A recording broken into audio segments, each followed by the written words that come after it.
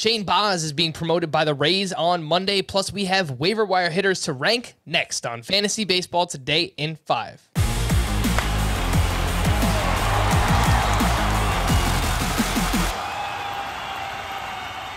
Welcome into FBT in 5. As always, make sure to follow and stream us on Spotify. Today is Monday, September 20th.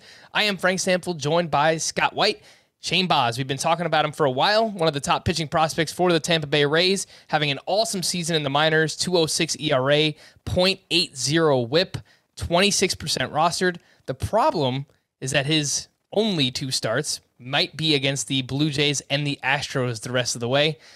Scott, would you be looking to add Shane Baz anywhere? Well, I mean, that's not the only problem. He's being called up by the Rays of all teams, and you know how they handle pitchers. They don't handle them in the most conventional way. Are they going to let him go 5+ innings right out of the gate?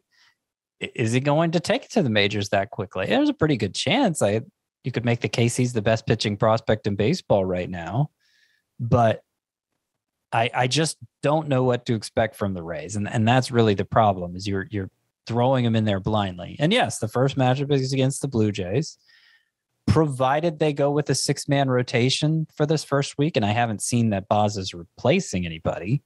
Again, we're dealing with the Rays, so they don't give us much insight here. But presuming they go 6-man rotation this week, then it would be the Astros for 1 start next week. So neither of the matchups are good. And I just don't think it's worth pursuing at this point. I wish he'd gotten called up a month ago.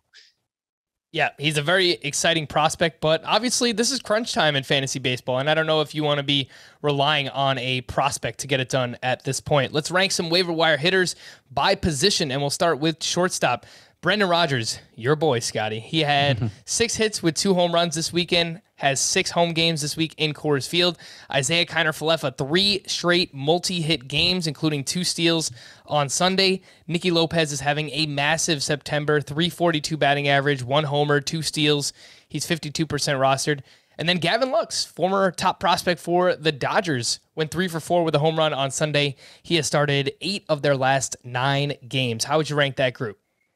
Well, got to go Rodgers, number 1, with the way he heated up over the weekend, and now he gets 3 of his last 4 series at Coors Field.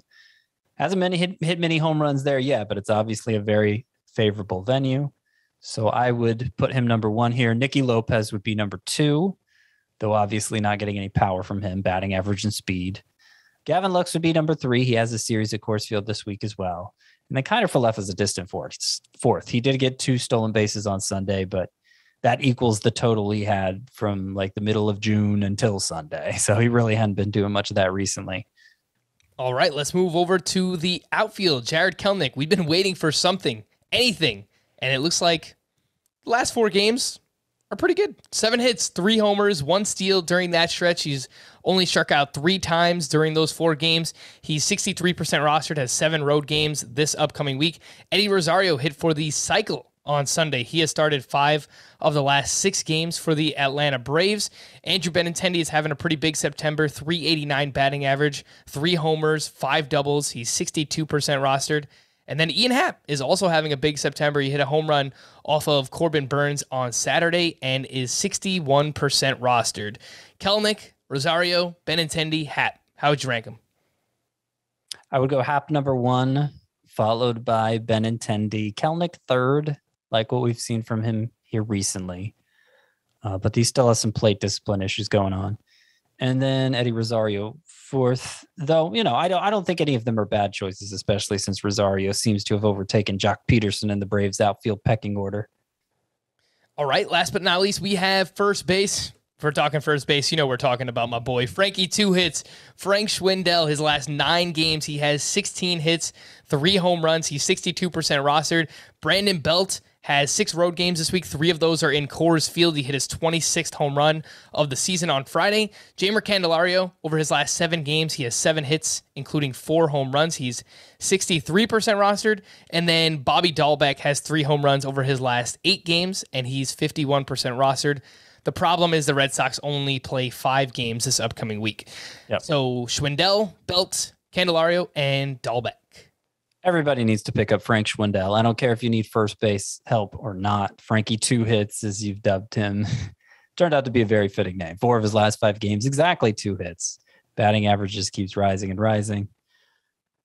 Brandon Belt would be number 2, especially with that series at Coors this week. Candelario 3rd, and Bobby Dahlbeck 4th. For more extensive fantasy baseball coverage, listen to the Fantasy Baseball Today podcast on Spotify, Apple Podcasts, Stitcher, your smart speakers, or anywhere else podcasts are found. And thanks for listening to Fantasy Baseball Today in 5. If you enjoyed the pod, please leave a 5-star review on Apple. We'll be back again on Wednesday morning. Bye-bye.